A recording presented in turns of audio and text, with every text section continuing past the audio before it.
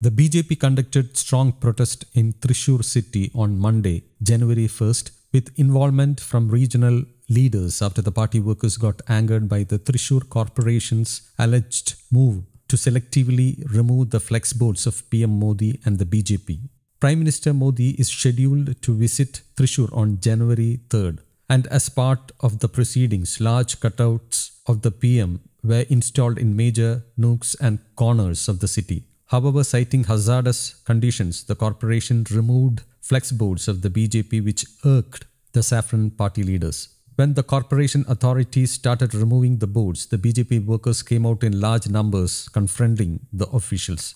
The corporation later backed out of the effort. During Kerala's other flex boards of CM Pinarayi Vijayan were installed in the city, and the corporation never paid such concern, alleged the BJP workers. The BJP accused the corporation of a biased attitude in selectively removing BJP flex boards while CPM cutouts remained untouched.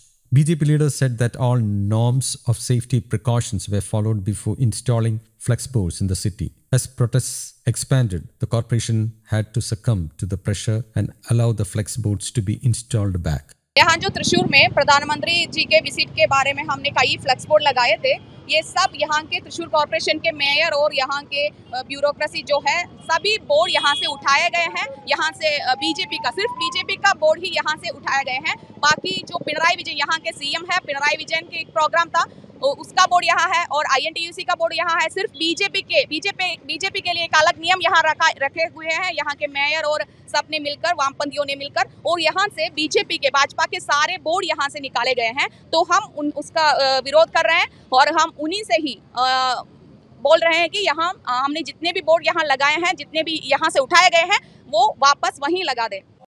News desk, Kaumudi global.